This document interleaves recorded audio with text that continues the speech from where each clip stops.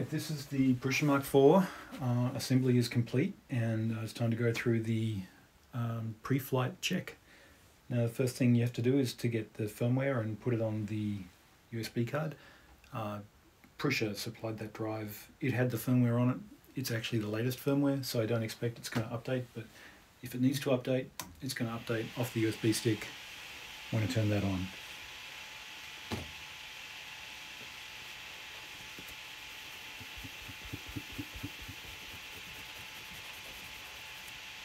Booting.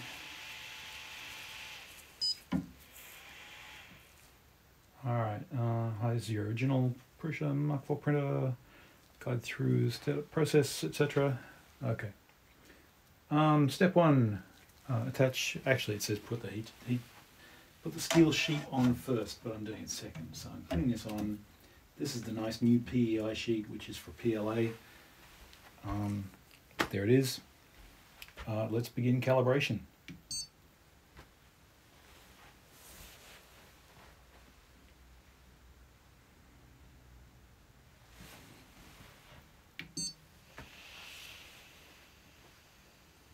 Testing fans. I can see the RPM is showing at the bottom of the screen there, so they look like they're working. And well, fast little fans, 6,000 and 7,200 RPM.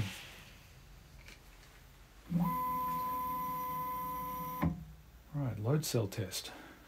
So this is one of the new features. This is why you don't care about the alignment of the Y-axis sheet very much, because it checks before every print and it checks only the area it's going to print in, and you get a perfect first layer every time apparently. So the load cell has to be calibrated. Alright, tap on the nozzle on the beep. Passed. Nice.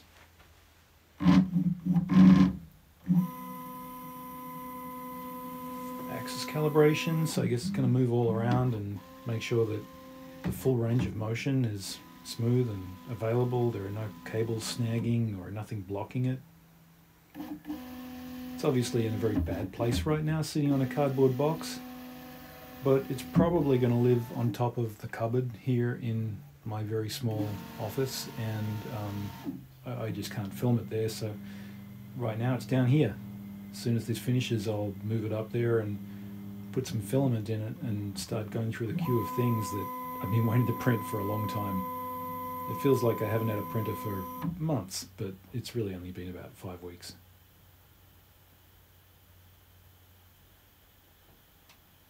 So now the printer's heating up, checking the nozzle heater and the heat bed heater and the thermistor, and I think this is going to be pretty boring, so I'm probably going to fast forward through this a little bit.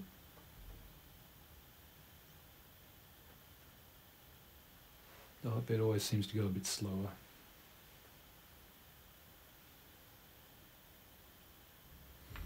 Gearbox alignment. Alright, I am going to have to do gearbox alignment because I did put this gearbox together myself. So I need to open this and release the idler gears, and then undo each of these screws by 1.5 turns.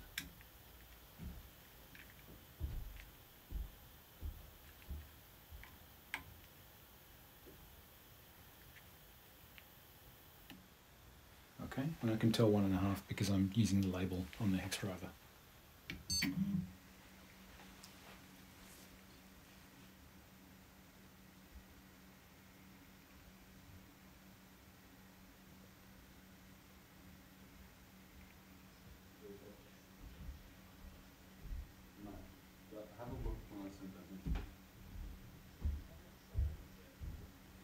Alright, gearbox alignment. Tighten the M3 screws in the order 1, 2, 3. So 1 is here, back 1.5, 1.5, 2 is 1.5, 3 is 1.5. And we're done. Close the idler door. Continue. Alright, next up, filament sensor calibration. Start without filament in the extruder. There is no filament in the extruder. Alright, insert the filament. Filament inserted, yeah, continue. Calibrating, remove filament. Nice. By the way, this is the filament that I got in the kit. 2 little tiny reels. Which kind of sucks. I got a full reel with the Mark III. Anyway, self-test okay. It's looking like it's alright. Great. What now? Alright, I'm not going to configure Wi-Fi or anything now. I guess I'll press the button. Happy printing, thank you. Yeah, I'll do that later. Print. Alright. Filament. Maybe I'll load some filament. Might try and print a grey thing.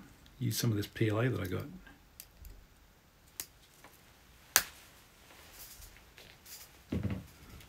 So that should load PLA. Alright, I hope that's going to work if I do that. I think it should. Loading filament. Alright, I think it's going to need to do a little bit of heating first. Yeah.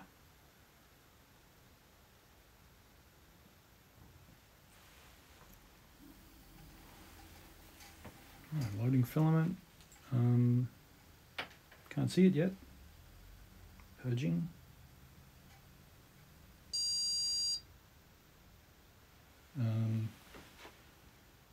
Purge more.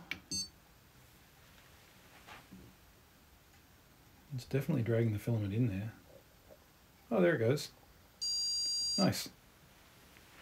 Color correct. That's the first color it ever had. Alright, return.